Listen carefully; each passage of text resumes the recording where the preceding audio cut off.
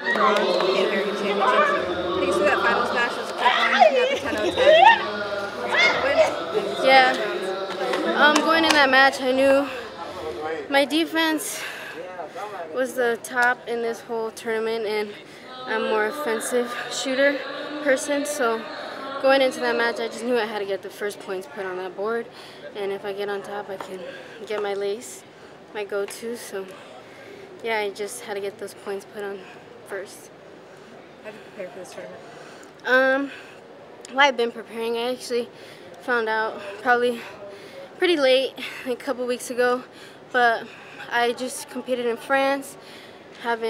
Still getting ready for April, so I've been ready, just preparing. At the OTC, I go back home soon, you know, gotta go back with my coach for a little bit. But yeah, just training at the OTC. Yeah, what was your mindset going into this match after the earlier session today? I just had to get a medal, you know. It sucks to lose. No one likes to lose. Could have wrestled that match way differently, but you just gotta, like my dad told me today, just lick your wounds and get your bronze.